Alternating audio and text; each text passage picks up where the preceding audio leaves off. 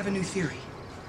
It now seems possible that Dr. Matt Hunter, Maxie's unfortunate boyfriend, may have killed Lisa Niles, but was so drunk that he's blocked out the memory of the event. Now, if this theory should prove true, one question remains.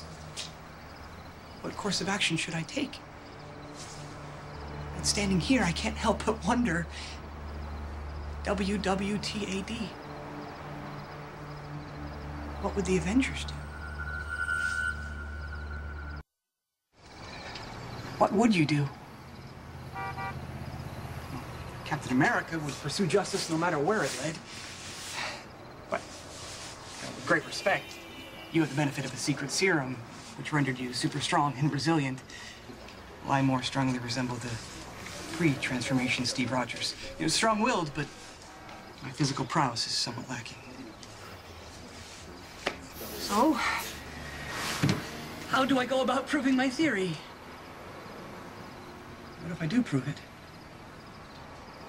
WWDHD. What will Dr. Hunter do? What will I do about what? Hey. What are you doing here? Elizabeth had to work at the hospital late, so I volunteered to take Kim this super special advanced screening. Yeah, awesome. I, too, was privileged to procure a ticket. You may be surprised, but I've been a lifelong comic book enthusiast. No kidding. And a huge Avengers fan. Me too. The Avengers rock. Agreed. Yeah. Yeah, they are the truest of heroes that always bring the evildoers to justice. Do you have a favorite Avenger? The Hulk. Oh, I don't know. Iron Man's pretty cool, too. He's the genius billionaire playboy. He gets to wear that really cool high-tech suit, fly around, save the world, and when he's not doing that, he's going to the coolest parties in exotic locales and enjoying himself. I'm not surprised that you were drawn to the shallowest of superheroes. Oh, come on. Tony Stark has faced down his demons. He is not looking down on the other heroes. He just doesn't take himself too seriously. It just bugs me that some guys can avoid taking responsibility altogether by simply throwing out a witty one-liner. I commend your admiration for the Hulk. I like how he smashes things. Yeah, me too. Yeah, but sometimes, you know, brute strength isn't enough to bring evildoers to justice. Sometimes you have to have true intelligence to unmask a villain, especially when they're in disguise. What's that supposed to mean? You brought your headphones, right? Yes. Why don't you rock out for a little bit? Spinelli and I need to talk about something, okay? All right, thanks, bud. Please tell me you are not still stuck on this notion that my brother somehow killed Niles and just blacked the whole thing out. Okay, look, all I'm saying is that it's possible for someone to commit a violent crime in the heat of the moment and then just completely forget about it? Take Bruce Banner as a case in point. It's a comic book, Spinelli. Okay, my brother did not bludgeon Lisa and then throw her overboard and then just block it out. Memory is flawed. Imperfect. I mean, there are countless psychological studies of eyewitnesses recalling the very same event, but in markedly different ways. Yeah, when I was in med school, I had to take plenty of psych classes, and a lot of them spoke to subjective memory. My brother killing Lisa, it does not fit in that scenario. When was the last time you saw your brother that night?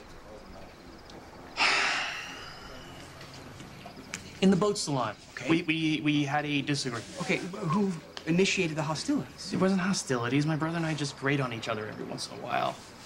In fact, that night he was being very nice. He was paying me a compliment, saying that I deserved the party.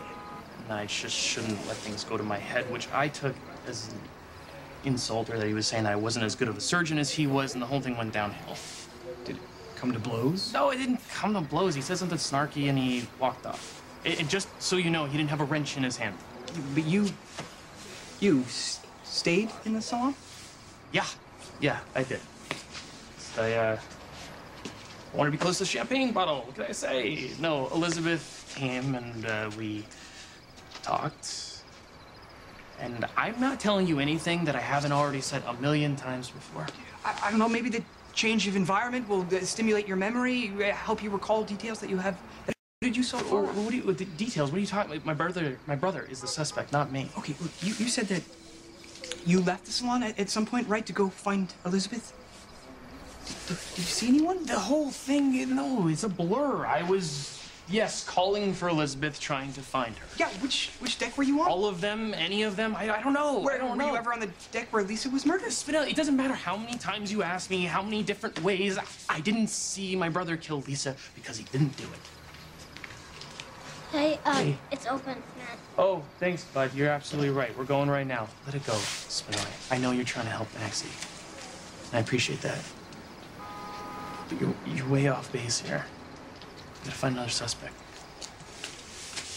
All right, bud. Come on. Line's back here. Line's back here.